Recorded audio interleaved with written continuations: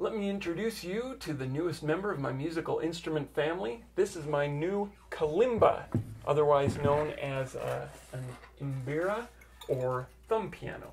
Now I prefer to call it a kalimba because mine is too big to play with the thumbs as it traditionally would be. Now they're usually pretty small. I wanted one that had a lot of notes. This one covers 3 octaves. And as you can see, I've decorated it up in a traditional burn style.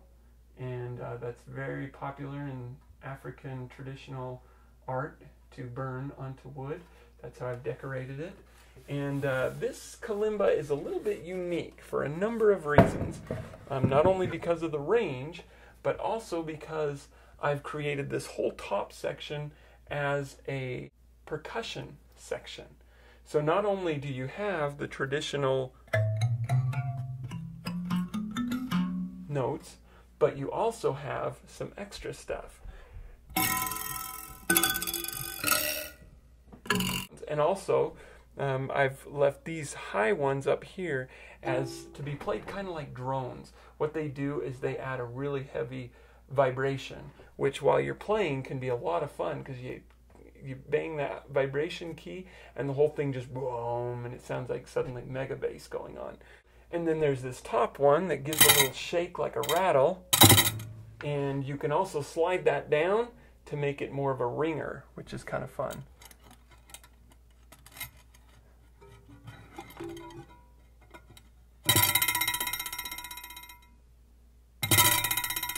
And so it's a little bit longer ringing sound, which I really like to have in the music while I'm playing.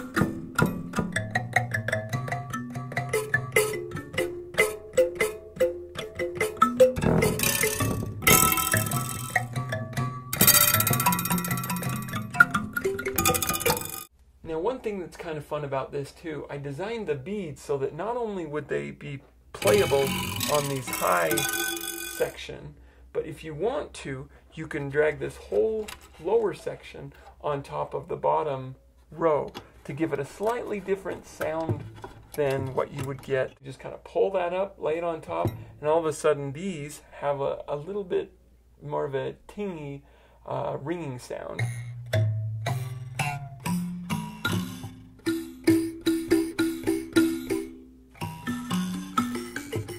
Now, as you can probably see, I'm not very well practiced with the kalimba, but the kalimba plays kind of like a piano, except that the order of the keys is very different.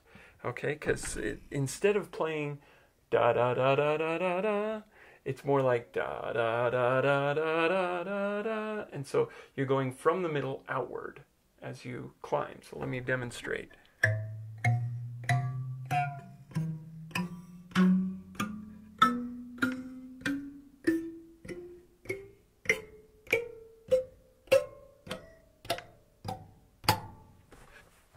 And this one is actually tunable because you can take individual notes and press them in just a little bit, give them a little bit of a shove or give them a pull depending on which way you need to go. You push in, it'll go higher, you pull back, it'll go lower.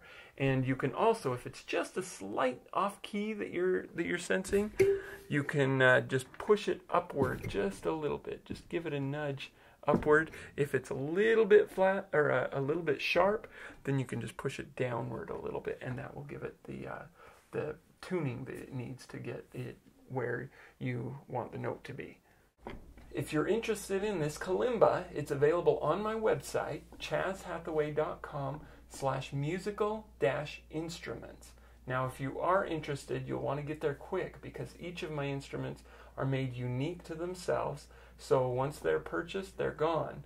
And so if you're interested in this instrument, go there and get it right away. Thanks for listening.